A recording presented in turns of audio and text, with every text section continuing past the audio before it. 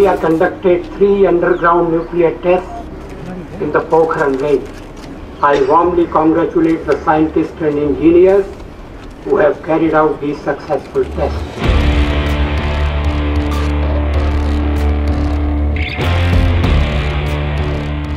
If needed, it can be made in numbers. Okay? If it needed, can be made in numbers.